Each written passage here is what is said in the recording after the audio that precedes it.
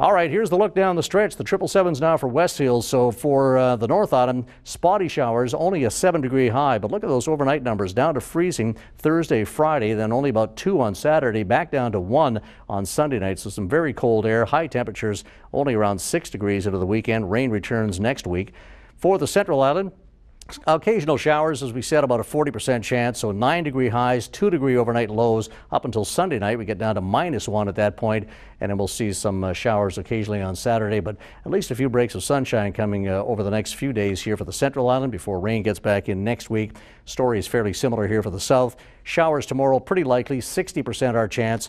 In the 9-degree range tomorrow, Friday, and Saturday. Overnight numbers down around 3 up until Sunday night when it dips down to freezing. High temperatures only 8 on Sunday, but a mix of sun and cloud at least for our day there. Back into some spotty showers for the start of next week. So very cool air coming in, Tony. Showers still to deal with for Thursday. And don't forget, this is our day to roll those clocks back. The time change is on this weekend.